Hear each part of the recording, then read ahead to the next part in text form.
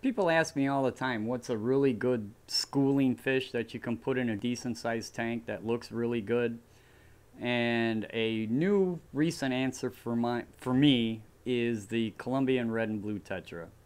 You can't go wrong with this fish. You'll see it listed as just the Columbian tetra. So let's take a few minutes. Let's talk about this fish, where it comes from, what it is, and how do you keep it happy in a glass box. The Columbian Tetra is actually a newcomer in the hobby. It hasn't been around all that long. The guy that discovered it was from Germany, and he found it really easy to breed. So it hit Europe first, and then it kind of trickled over into the United States where I'm from. But this fish hasn't been around all that long. It was discovered in 1995 in, guess where? That's right, Colombia. The scientific name for this fish is, I'm probably going to butcher it, Hyphessobrycon. Hyphessobrycon. Anyways, you can read it, Columbianus. And yeah, it comes from Colombia. There's actually a couple other members of that genus. I'm not 100% sure what they are. I haven't done that research yet. A lot of the research said that these guys were kind of expensive, but I gotta be honest, they're actually pretty cheap now. Like I said earlier, the fish you're getting, they're not coming out of the wild, they're coming out of captive bred facilities, and you can actually find this fish pretty cheap.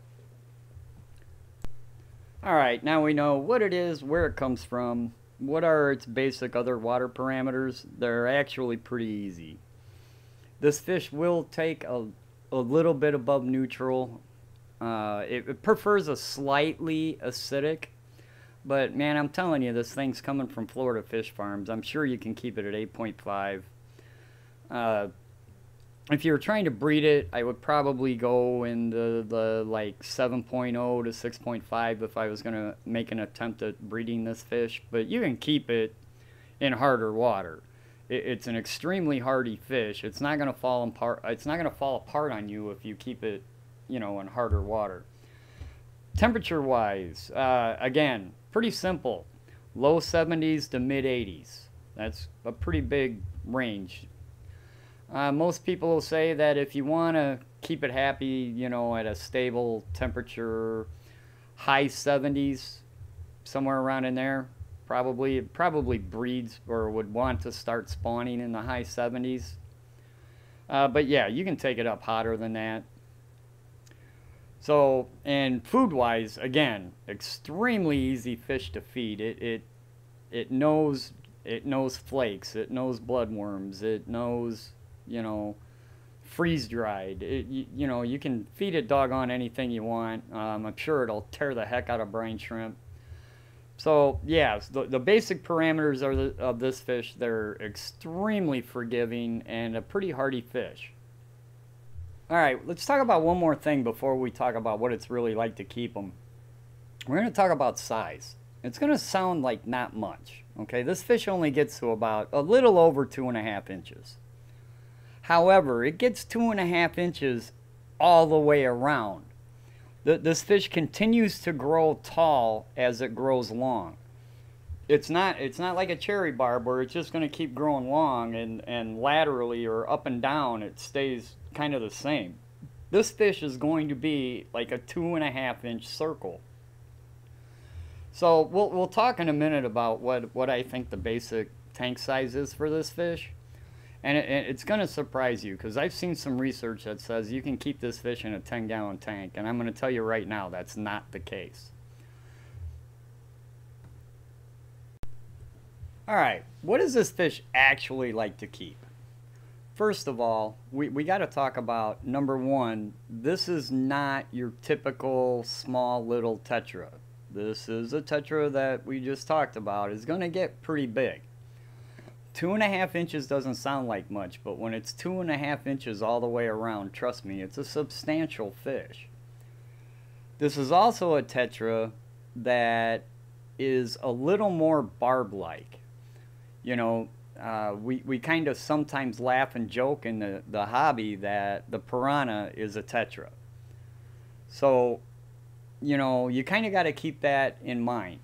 This is not a Tetra that you want to keep with slow moving fish with long flowing fins. This video is slowed down substantially because I would make you guys dizzy on how fast this fish actually swims back and forth. This fish can be nippy. And I'm going to tell you what, if you put this fish in too small of a tank, it's going to get cranky, and they're just going to start picking on each other. They need their space.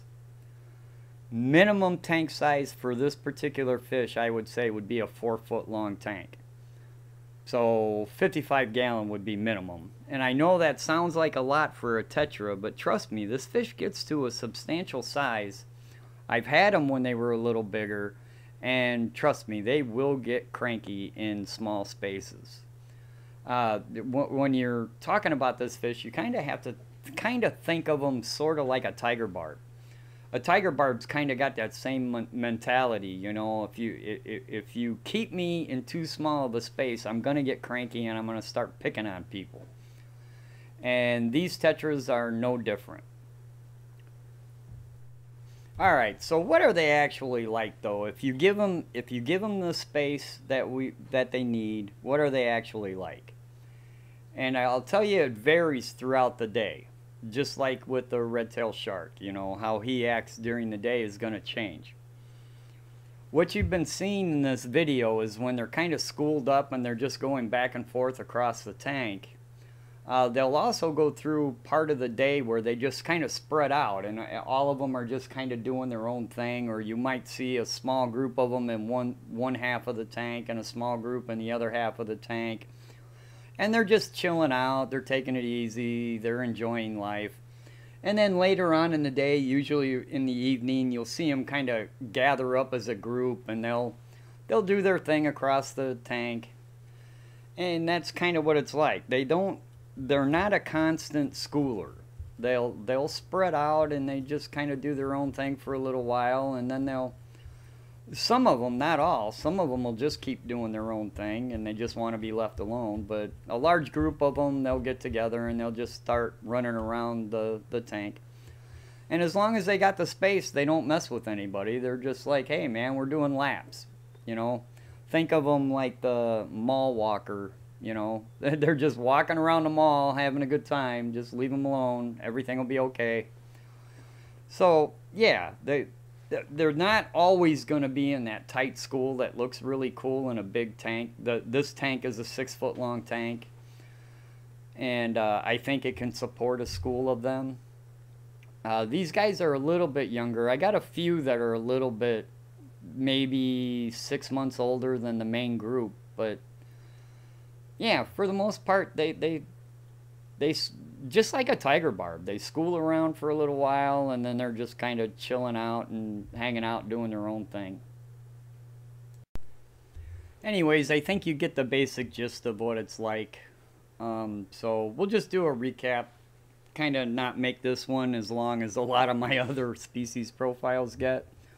So just to recap, pH somewhere around neutral. Man, just about anything we call a fish tank will be fine. Temperature, again, wide range, low 70s to mid 80s, 78, 77, 78 might be the most optimal if you're going to go with a constant temperature. Feeding wise, anything we call a normal fish food. They're aggressive feeders. I really didn't talk about that too much, but they're extremely quick. And so they can outcompete maybe some of the slower moving fish. The rest of it, like I said, you got to think of them more like a tiger barb. You know, this is not an extremely peaceful Tetra. This is a Tetra that can get cranky. So, my opinion, minimum tank size, 4 foot long. That's just my opinion. If you want to try to shoehorn your fish into something smaller, you know, that's not my call. But I will tell you, this fish can get and will get cranky. So that's about it. I mean, the blue coloring will happen more as they grow older. They get more of the blue sheen on them. But yeah, they start off with it as well. It's not as intense as it is once they get older. The red fin, as long as they're happy, you always see that red. They always have it. Oh, to tell male from female, I did read that the very first rays on the dorsal fin are kind of elongated as opposed to the females. The females will have more of a rounded dorsal fin. Other than that, that's almost about all I know about these fish. I say give them a try if you've got the tank that's appropriate for them. And they're a really neat fish, and they look good, and they're great and fun to watch. Trust me. All right, with that, I'm out. I'll talk to you guys on the next one. Later.